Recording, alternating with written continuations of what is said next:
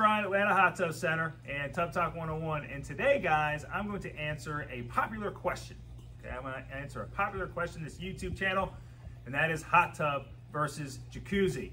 You'd be amazed at the amount of phone calls that we get from people saying, hey, I have a jacuzzi.